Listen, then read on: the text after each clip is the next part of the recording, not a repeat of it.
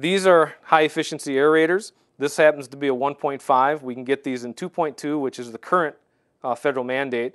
We can get them in 2.0, 1.5, 1.0, and 0.5, half a gallon a minute. The only issue with retrofitting aerators like this is as we go with less and less water at a faucet, like a lab faucet or a kitchen faucet, the wait time will start to increase, and that's where this product will come in.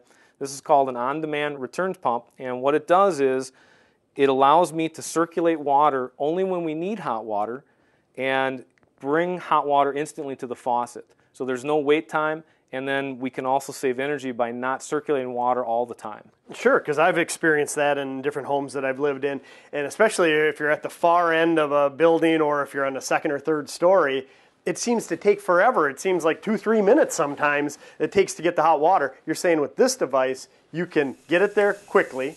You're going to save water because you're not letting it run, but you're also saving energy. Probably enough energy if you're paying for it from the city to pay for a component like this and not too long a time period. Actually, the return on investment on this could be as little as a couple of years, actually less than that, depending upon the application. So if a customer has a hot water return system now, like a gravity or a pump system, those work beautifully to get that hot water instantly to the fixtures, but they're very energy intense. That goes back to the structural waste in a building, and we have customers with these very long sprawling ranches, and there's fixtures on both sides of that building, and the water heater may be on the opposite side of one bathroom. And this product, we've seen wait times as much as 3 or 4 minutes, and this product will eliminate that wait time, bring hot water to the fixture immediately or when it's needed, and the consumer then saves energy, they save water, and they save time. What is this? This looks like kind of a unique shower head. This is a new shower head from Kohler. It's called the Moxie. What it is it's an MP3 player.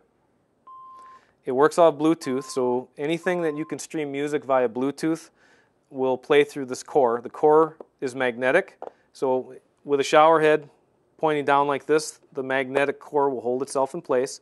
This happens to be a 2-gallon a minute model, which is EPA water sense rated. And with this device, we tell the customer to use it as a metering device.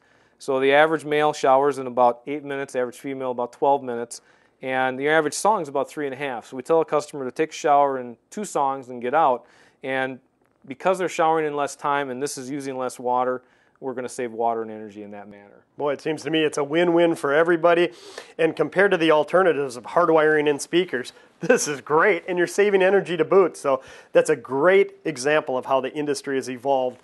Saving water, saving energy. I'd like to see a real-world application. You have a toilet set up that we're going to actually measure the flow and then change it out, and we'll do that next. Sounds good.